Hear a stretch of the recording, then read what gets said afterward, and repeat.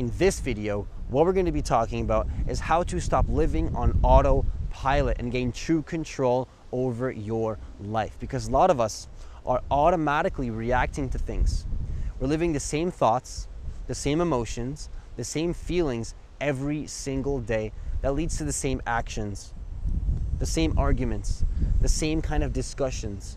And it's happening all on autopilot. We have the same automatic reactions and we don't even realize that we're doing this. So how do you stop living on autopilot and actually connect to who you really are and stop automatically reacting to things? Here's the key.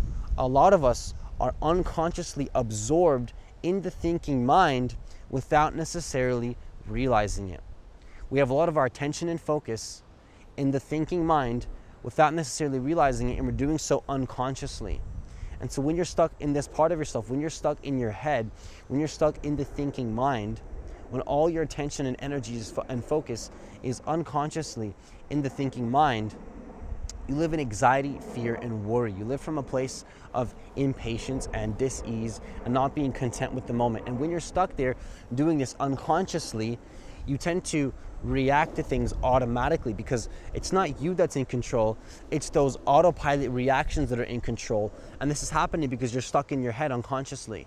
If you were to connect to the moment and begin to observe your thoughts, what you would notice is that you don't need to be lost in your thinking and automatically have those thoughts play out naturally. You can get a little bit of control, not necessarily know what thought is going to come next, but at least have awareness of those thoughts so that you can begin to have a little bit more control in your life. Because here's the thing, is that the only way to stop the autopilot response and the unconscious patterns is to have awareness that they are happening. Because when you're stuck in autopilot, you don't know that you're in autopilot. You don't know. You don't know that you're in autopilot. It's just happening automatically. So how do you stop that? The only way to stop autopilot is first to realize that you're in autopilot. So the only way to realize that you're in autopilot is to have awareness that you're in autopilot, and then with that awareness you can make the choice to actually stop the autopilot. But the only way to stop the autopilot is to have awareness of it. And so a great way to do this is to begin to start a daily meditation habit. When I started to meditate every single day 3 years ago, what I found is that I can observe my thoughts rather than be lost in my thoughts unconsciously. And so I began to have awareness of the autopilot thoughts that were playing on repeat every single day. And then in that awareness, I was able to observe them, allow them to be there, not get pulled into them, and then as a result, actually let them go in a much easier way. And the only way that I was able to truly let them go is to first have awareness of them, because if you don't have the awareness, you're going to be lost in autopilot. The only time you're unconscious is when you don't know that you're unconscious.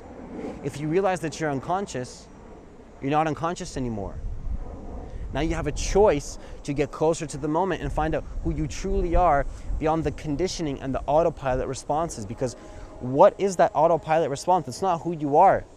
It's a conditioned pattern from the past that you are projecting in this now moment, confusing that to be who you are, when it's nothing more than an autopilot response.